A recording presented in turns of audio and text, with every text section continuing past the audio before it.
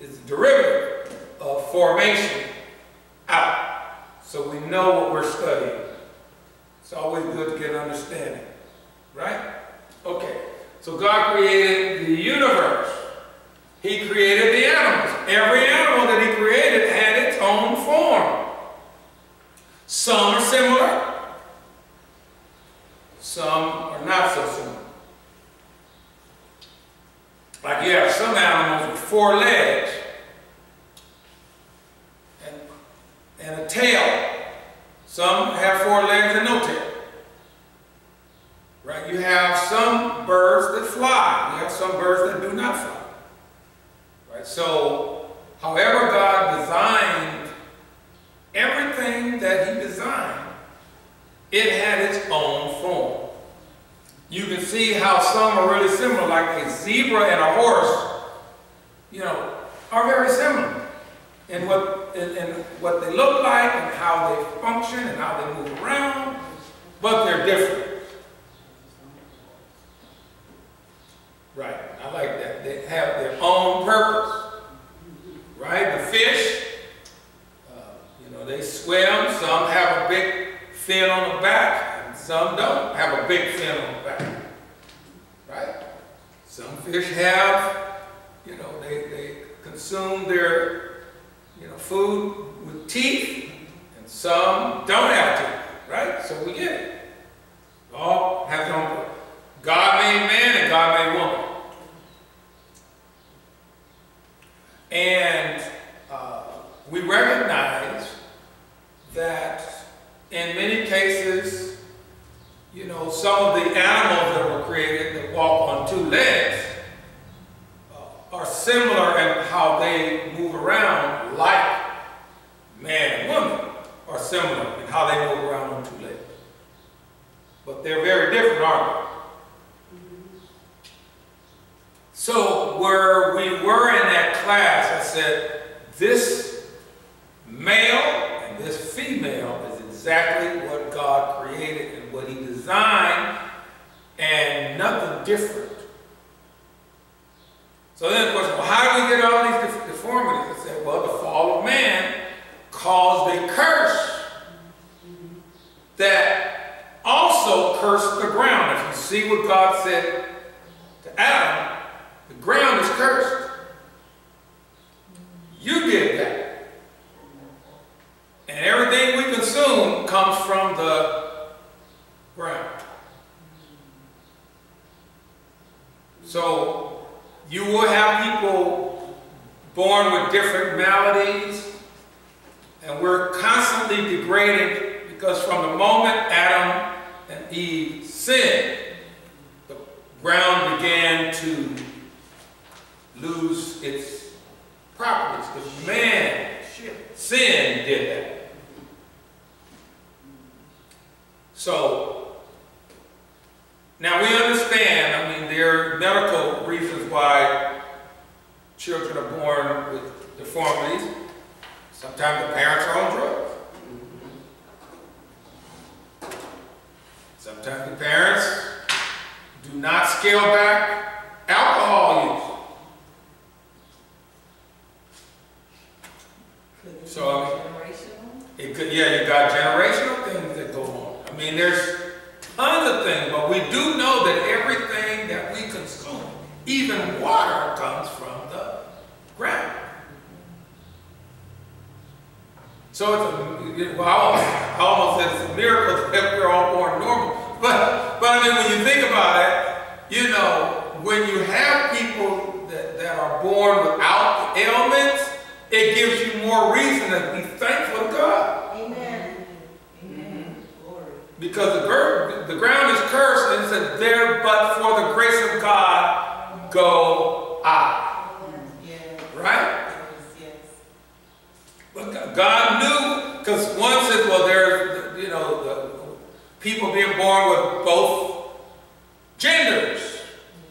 That's how God wanted it. He said, there one said, no. This is how he wanted it. Male and female. Created he him. Right? Okay. So God's plan, even though he utilized utilize his permissive will. If you say, I'm going to drink anyway, even though I'm pregnant, he's not going to stop you. But you're going to pay through that child. Some kind of way, right? Okay. All right. So everything God made has its own form. Okay. So formation, according to 1 Chronicles 12:33, refers to order or preparation.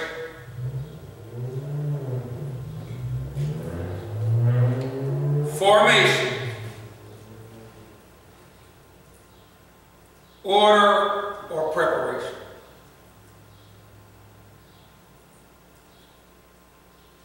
Formation, order or preparation, according to 1 Chronicles 12:33.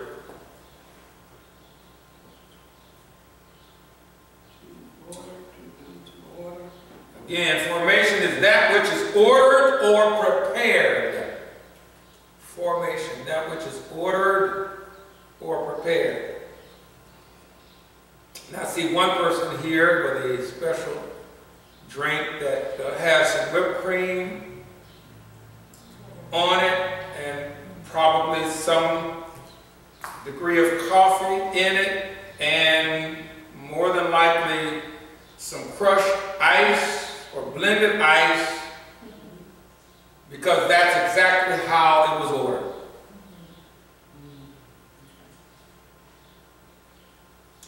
I noticed that earlier there were sandwiches being made that probably had a type of meat, certainly bread, and probably mayonnaise or mustard, maybe some lettuce. I'm trying to remember if I saw lettuce there, but it was how you made it yourself.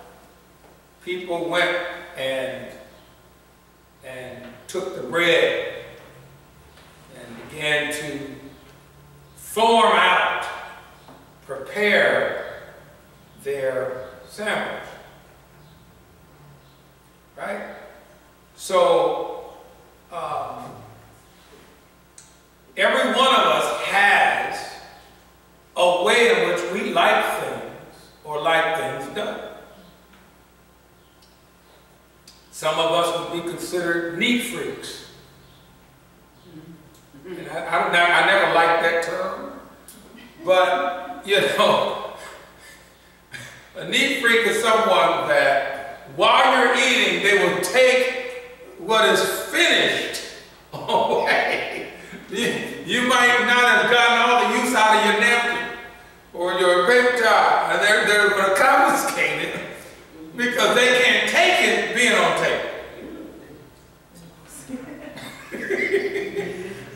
Oh, I mean, some people, you know, if you are sitting on their sofa and you put the laptop to the side, they will come and fold it and put it next to you because they can't stand seeing it just tossed aside like that. Yeah. Okay, it's not presentable. That's wrong with the OCD. Some are gadget freaks. and they have everything that they may need. They may miss bringing a notebook with things in it that's supposed to be brought, but they won't forget their gadgets. Right? So all of us have our quirks and things that we have about us, and we like things to be ordered or prepared, and some of us will lean in on let all things be done decently and in order. Right? You know, some people's desks are just pristine, and others you can't find the ink pen if you wanted to. All right. So So, and one of the things about pastors is we get so much mail that before you can open the first letter, you got at least 15 more coming behind it. The inbox has to be purged.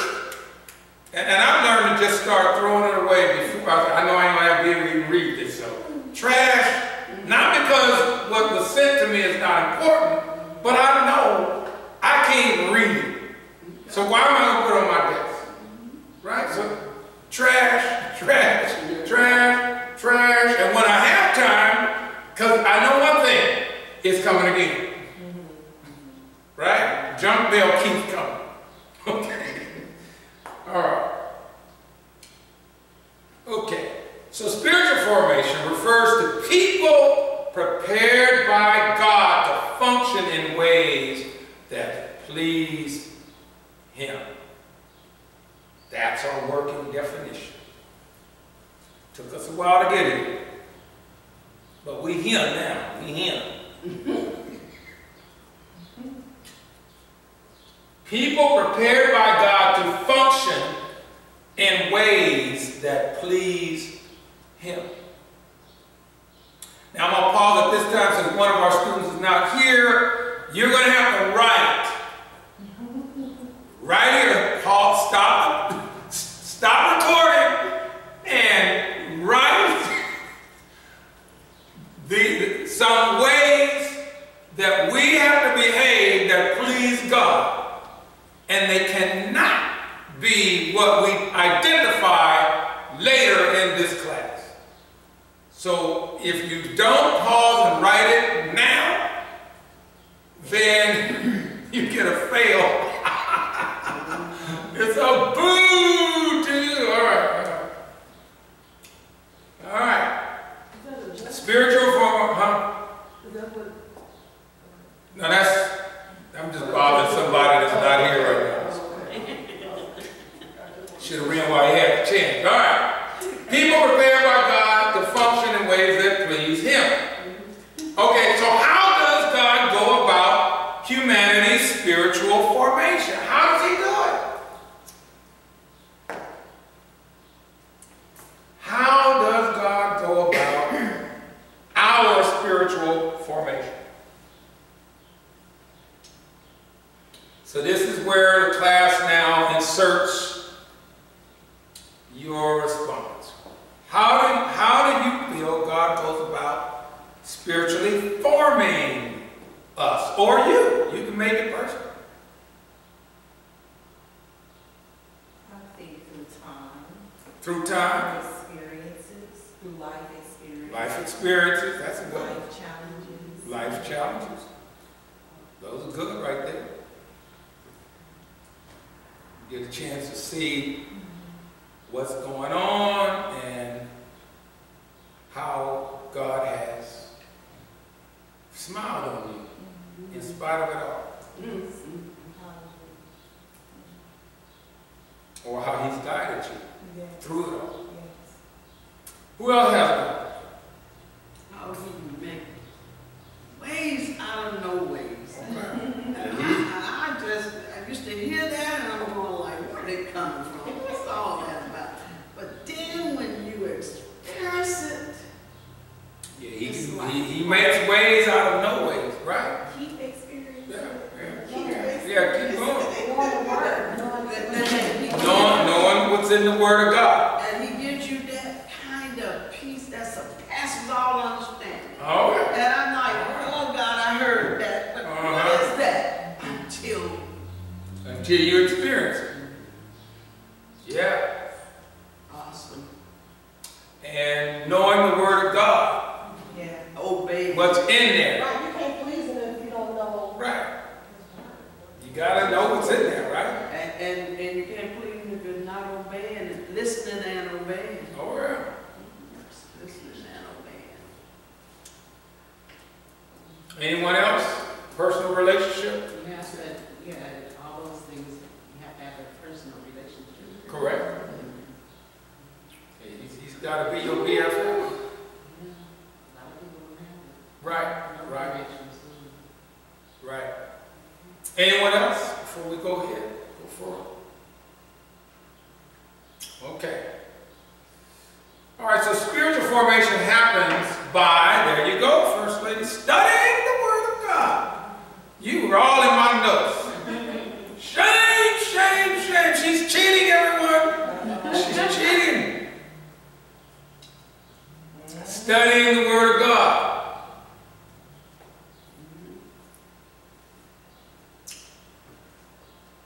So, when we study the Word of God,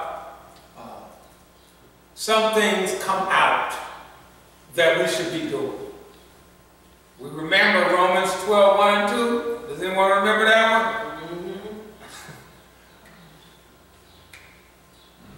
I beseech you, brethren, by the mercies of God, to present your bodies a living sacrifice, holy and acceptable unto God, which is your reasonable service. Be not conformed to this world, but be ye transformed by the renewing of your mind, that you might prove what is the good, perfect, and acceptable will of God.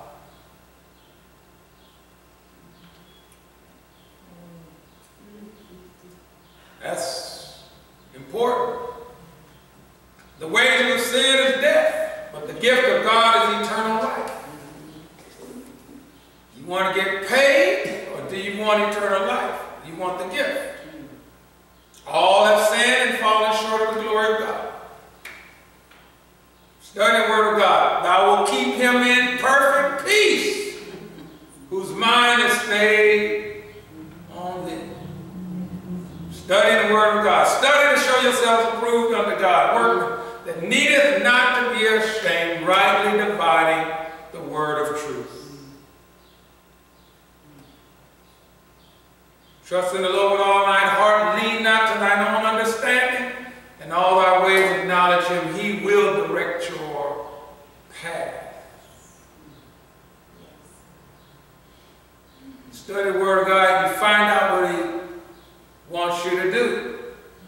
Right? Honor thy father and thy mother, that thy days may be long upon the earth. Remember the Sabbath day, keep it holy. Love the Lord thy God with all thy heart, thy mind, thy soul, and thy strength. Love thy neighbor as thyself. These are all in the Bible. Right? If every time we get the Bible, we don't have to blow the dust off of it before we open it.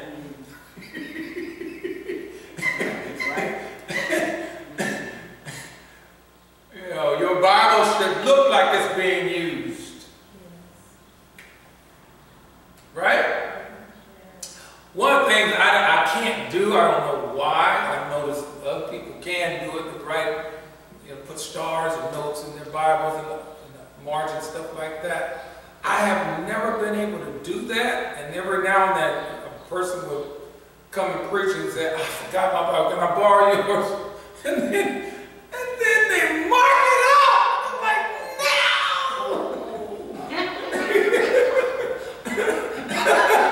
They actually get a pen and put a star in the text that they're looking for. And I'm like, it was perfect until you touched it.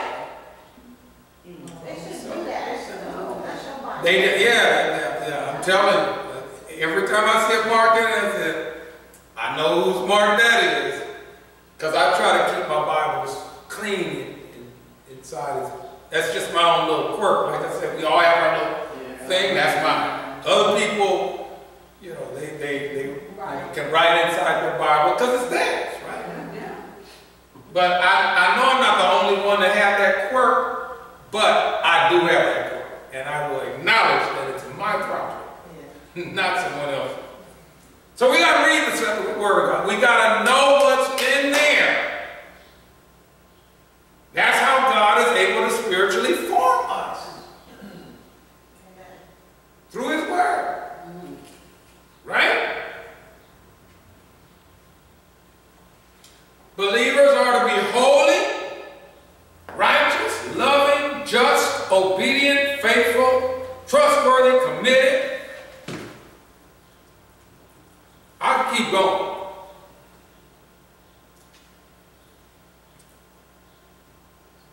But the reason why God's word reads the way it does is because God is aiming for us to be like him.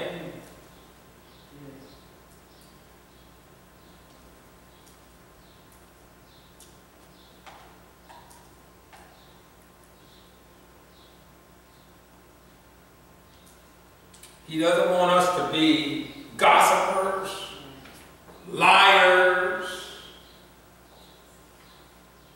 worldly, cheap. You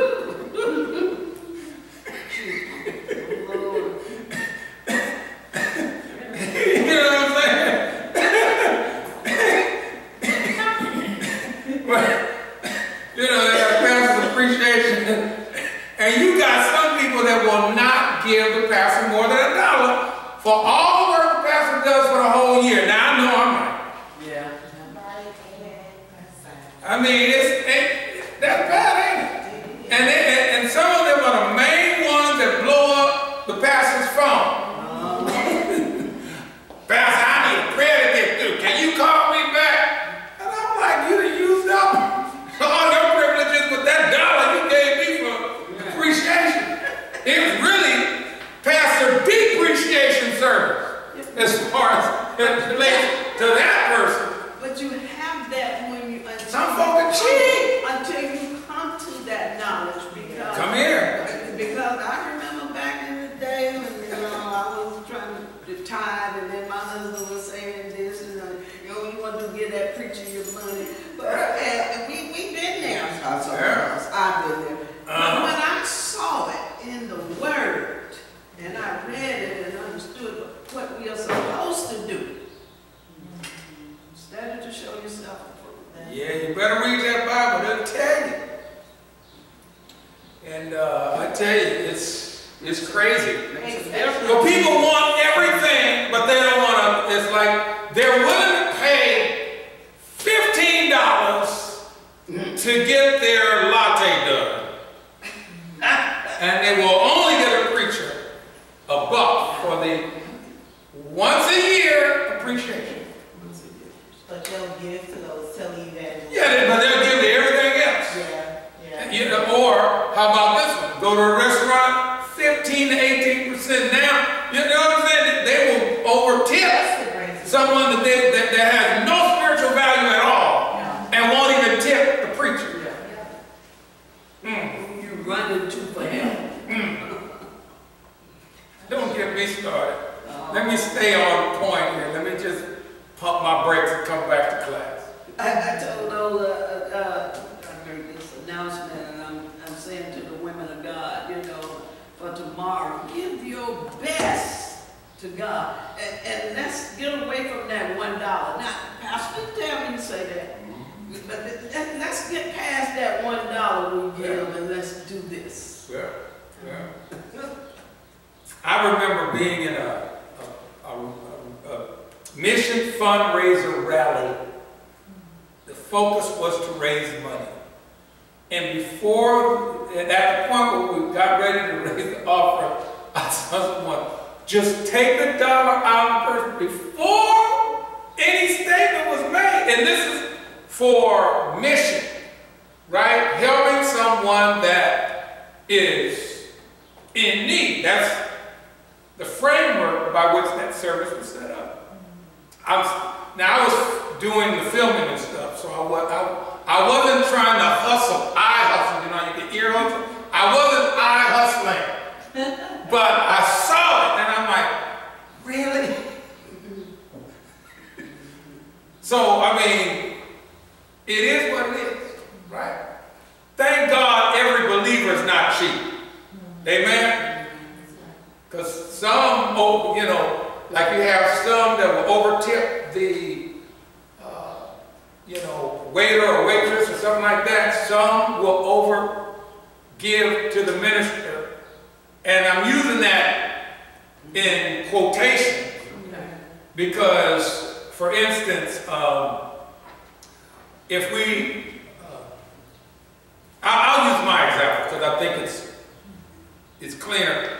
and more direct. I have married people when after the service is over and the reception ends, they just said bye and thank you. Nothing transferred. And then I've done weddings, and you know, sometimes they said, you did such a good job here. And when I opened the envelope, I was like, whoa.